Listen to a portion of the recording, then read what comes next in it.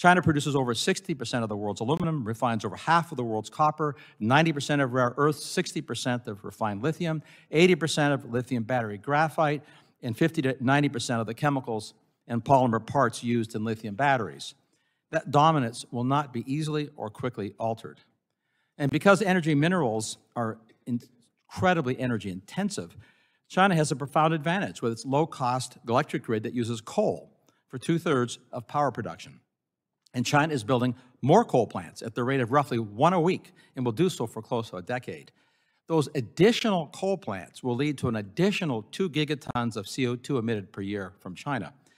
Meanwhile, energy transitionists estimate that the U.S. CO2 emissions will decrease at most by only 1 gigaton after the U.S. Inflation Reduction Act deploys over $1 trillion on alternative energy that will require directly or indirectly purchasing energy minerals from China.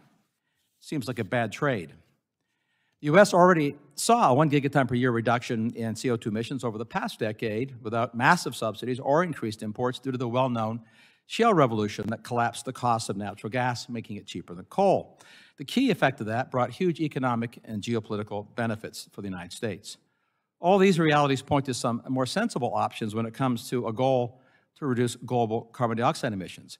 Rather than subsidize U.S. assembly of batteries using imported materials, instead encourage, even subsidize if we have to, domestic production of pipelines and ports to export more liquefied natural gas. That would yield greater emissions reductions per dollar by encouraging other nations that are now planning to burn more coal to instead import U.S. LNG. A start would be to change the mission of the DOE office that regulates permissions to export LNG and instead repurpose it as an Office of Export Assistance. Other options would be more cost-effective, could include a more sensible and expansive posture towards nuclear energy, pursuing improved combustion efficiency, and engaging serious efforts to resolve the barriers to reshoring far more U.S. mining and refining.